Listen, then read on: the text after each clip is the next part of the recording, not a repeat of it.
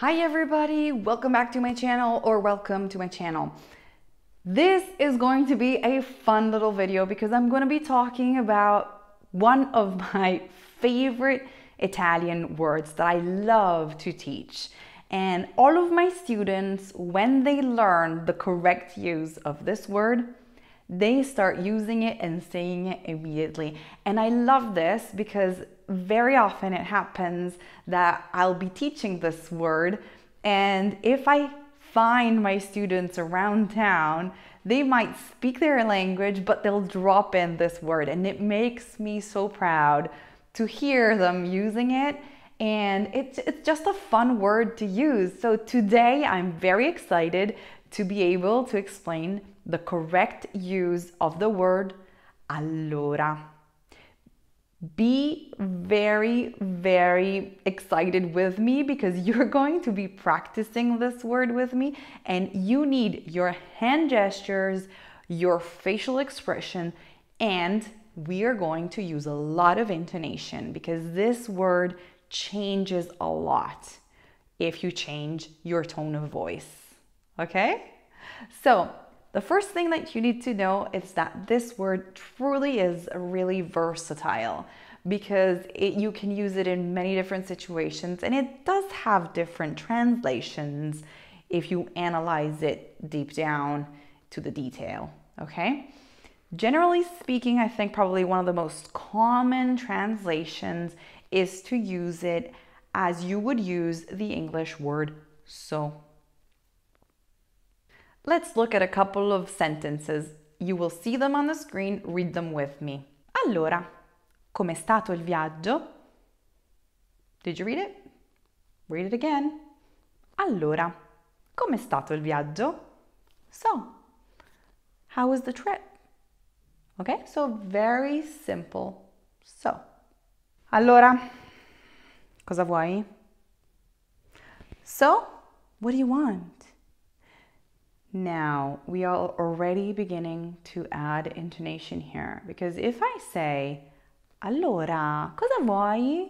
Like super happy and cheerful, I'm asking, so, what can I get you? What do you want?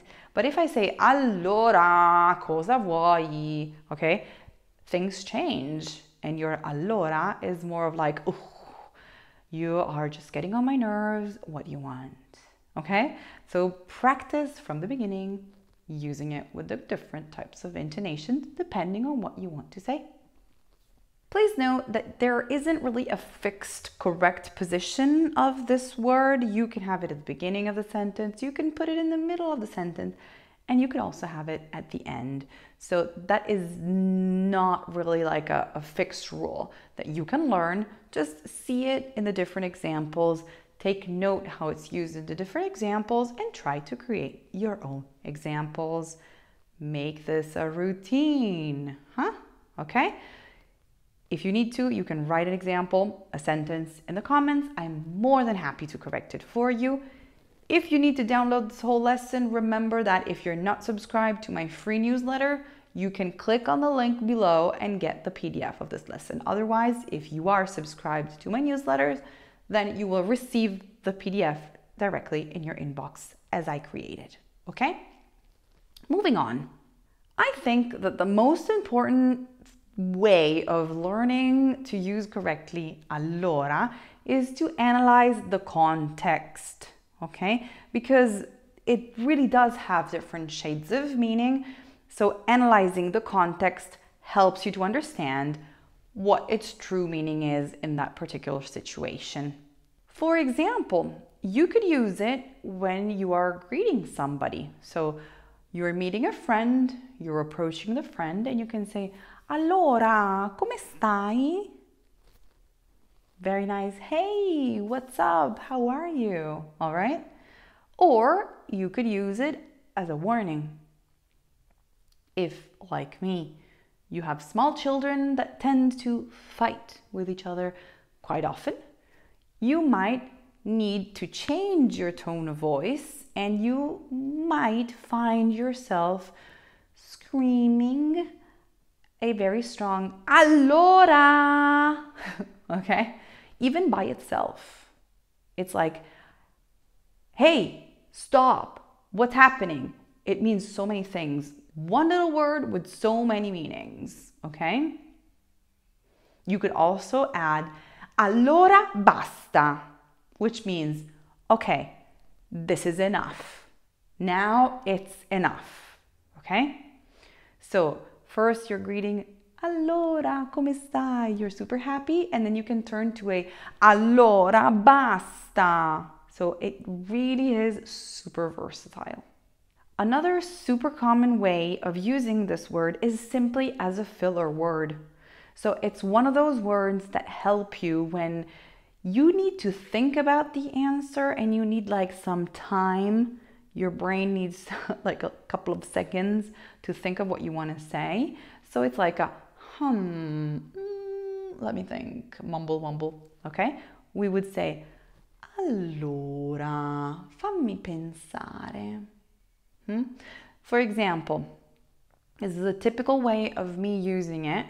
If you approach me for directions, which is something that I suggest you never ever do in your life because I'm so bad with giving directions, but if by chance you find me and you ask me for directions, you could say, dov'è la stazione? Where is the train station? And since I absolutely need time to think about the answer, I would probably say, allora, la stazione è a 5 minuti di macchina da qui. Okay? So I'm using allora to give myself time to think. It's a little filler word. You can also use allora to say, okay, let's go. For example, in a sentence like, allora andiamo, which literally means, okay, let's go.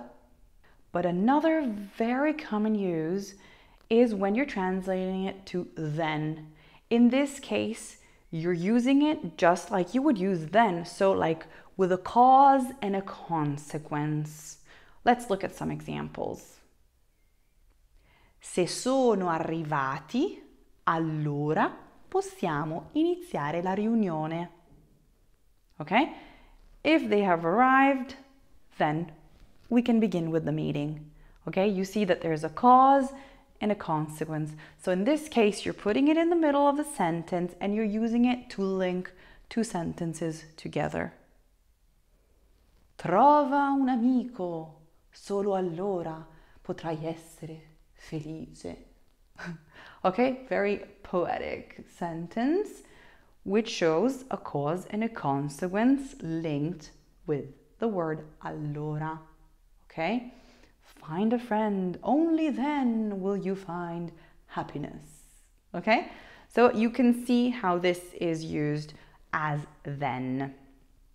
Allora can also be used in reference to things that happened in the past, or when you want to say something like back in the days. So you are thinking about what something was or how life was back in the days. For example, if I say, pensa a come doveva essere la nostra città allora.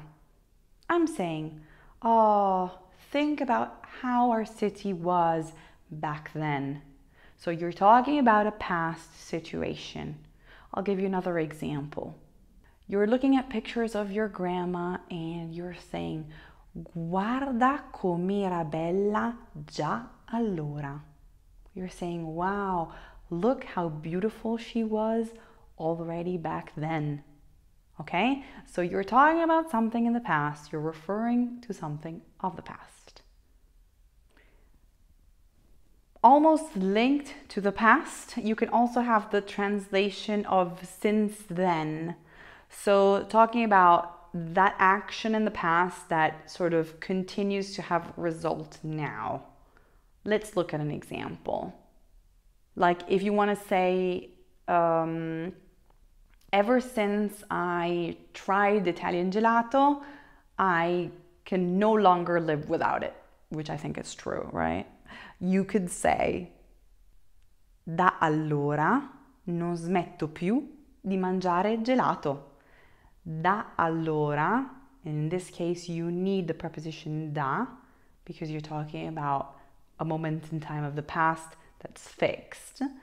Da allora, since then, I can no longer live without Italian ice cream. Okay? So you have also this option. Be careful to use the little word da allora.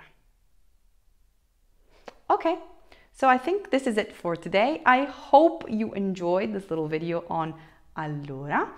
And if you have any questions or if you want to write a comment, please do so. I'm always here to help you, and I'm always here to correct your sentences. If you do not have a tutor that can help you, just write a comment below. I'm more than happy to help you correct it and give you some information on how to continue your Italian language journey. Okay? I will see you next week. Ciao!